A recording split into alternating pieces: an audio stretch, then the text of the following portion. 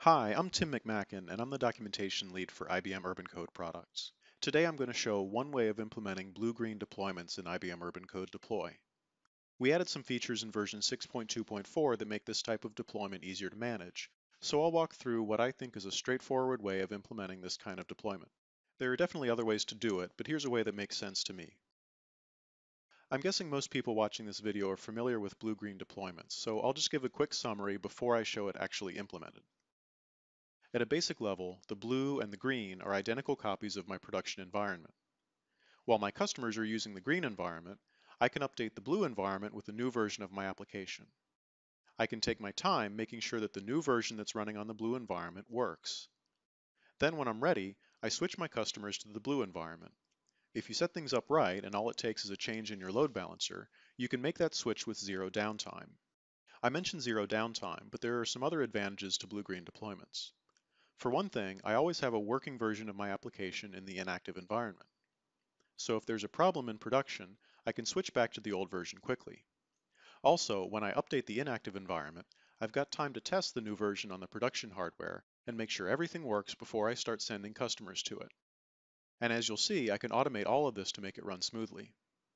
The trick to setting up the blue-green production environment, at least the way I'm implementing it here, is that I'm using 3 nodes with 2 versions of my application running on each node. There are different ways to make that work, but in this case I'm using different ports. One version of my application is running on port 8080, that's the blue part, and one version is running on port 8081, that's the green part. This way I don't need 2 actual copies of my production hardware, and I know that the blue environment is the same as the green environment because they're on the same hardware. Before I start the deployment, I've got one version of my application running on the active green port, and an older version of the app running on the inactive blue port. The first step is to deploy the new version of my application to the inactive parts of the environment. As you'll see later, there's nothing fancy about how this works. I can use my usual component processes to run the deployment. After the deployment, I can run any manual or automatic testing I want on that new version to make sure it's running right in the production environment. But here's the important part. My customers are still using the older version because the load balancer is still sending traffic to the green port. I'm testing the new version on the inactive port of the environment, kind of like a dark launch. If there are any problems, I can roll back or fix that new version without causing any interruption. If the new version on the blue port looks good, I'm ready to let my customers start using it. I'll start by switching one node to the newer version as a canary node, just to make sure everything works before I send all my customers to the new version. If anything goes wrong on the canary node, the old version is still running on the other port, so all I have to do is flip the load balancer back to the old version. When I'm confident that my new version is running well, I update the load balancer to point to the new version of my application on all nodes. I still have the option of switching back to the old version if anything goes wrong. And that's it. Now I'm ready to repeat the process by deploying a new version on the now inactive green environment. Here's how I've got this implemented in Deploy. First, let's have a look at the resource tree and the environments. I've got 2 resource folders, one for the green part of the environment and one for the blue part of the environment. I've added the agents for the nodes to each folder, which creates separate agent resources for each environment. This is how I can have 2 separate logical environments running on the same physical environment.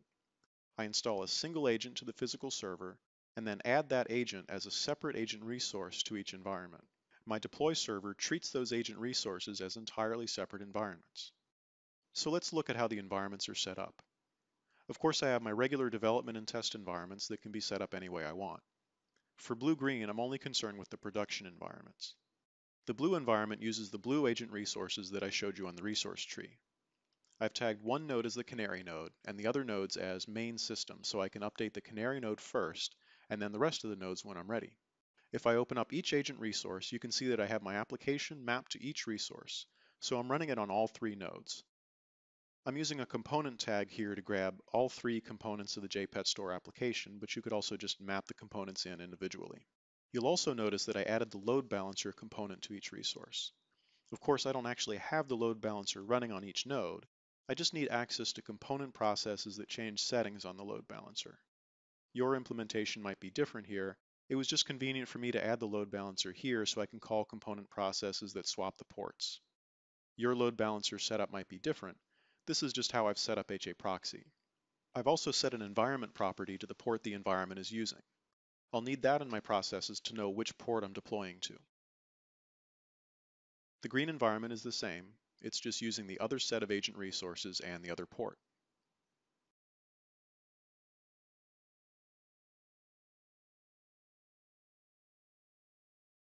And finally, I've set an application property to record which environment is active.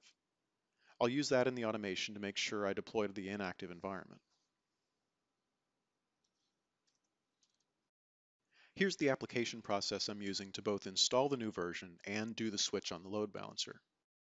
The first thing I want to do is to make sure that nobody messes directly with the environment that my customers are currently using.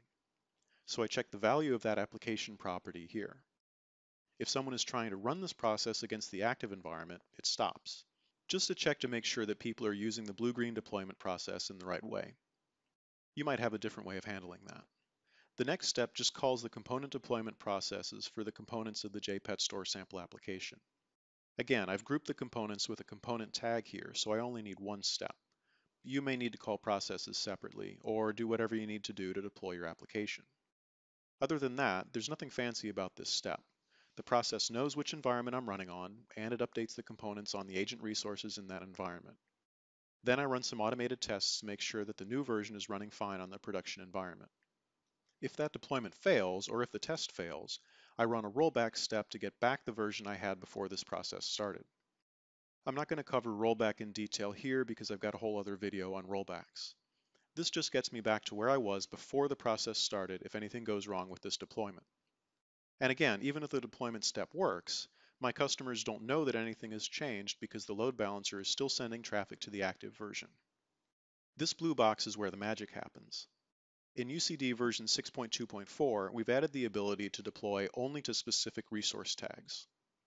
Remember that I tagged one node as the canary node and the rest of the nodes as main system, just for lack of something better to call them. This box is a loop that runs over those resource tags. I can open up the properties for the step and even set the order for the tags. So this loop will run over the canary node first, and then all the other main system nodes. I've set max concurrent tags to 1, so it's going to run over one tag at a time. The first step in the loop switches the load balancer to point to the newly deployed app version. I'm not going to go into the detail of how this works here because I'm working on a white paper that'll cover that. But in short, I'm using a component process on the load balancer component to make that switch. That's why I added the load balancer component on each node, even though the load balancer isn't actually installed on each node. It gives me access to a component process that updates which port the load balancer is sending traffic to. Again, the first time I go through this loop, I'm doing this just for the canary node or nodes based on the canary resource tag.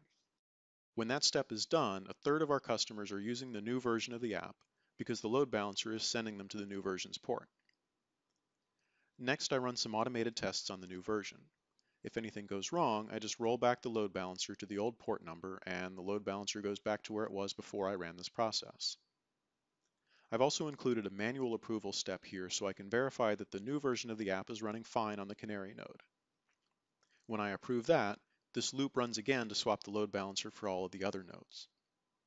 Finally, I update the application property with the name of the newly active environment. Okay, let's give this a try. Right now my green environment is active and it's running version 1.2 of JPET Store. Here's the load balancer page, and I've set up the application to show the version here on the home page so I can see easily what version it's running. Back on the server, I'm going to deploy the new version, 1.3, to the blue environment. I start up the process and give the versions or snapshot to deploy just like usual.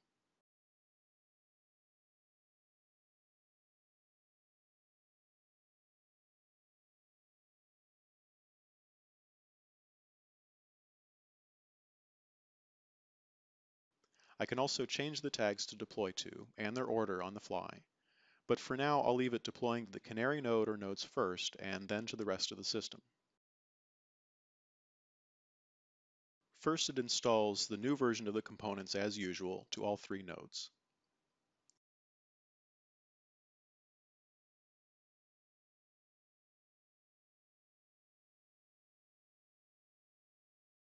Then the process goes into the for each tag loop. It's split out here by the canary and main system tags. So the process updated the load balancer for just the canary node, ran an automated test, and now it's waiting for my approval.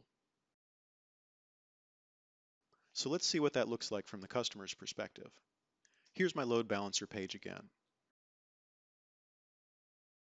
As I refresh the page, I get old version, new version, old version, new version. I've got 3 nodes, and one of them is updated.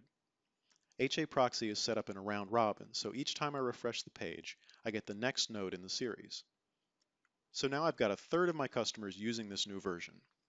I can wait as long as I like and run whatever tests I want to make sure that I'm okay with this new version. If I don't like it, the old version is still running on the other environment, so swapping back is as easy as rejecting the approval and letting the rollback run. When I'm ready to move on, I'll approve this manual step so the process can continue.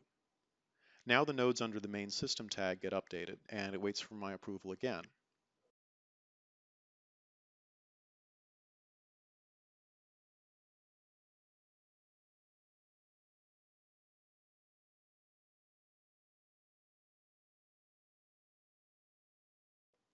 I can go back to the load balancer, and now every time I refresh the page, I get the new version of the application. So that's a basic implementation of a Bluegreen deployment in UCD. I've glossed over some of the details of the component processes because they're going to be different depending on how your components and load balancer are set up. So if you've got questions about a specific implementation detail, ask us in the forums. Also from here, it isn't a big leap to do a rolling deployment to many nodes. It's just a matter of how you use the for each agent or for each tag loop. Thanks for watching.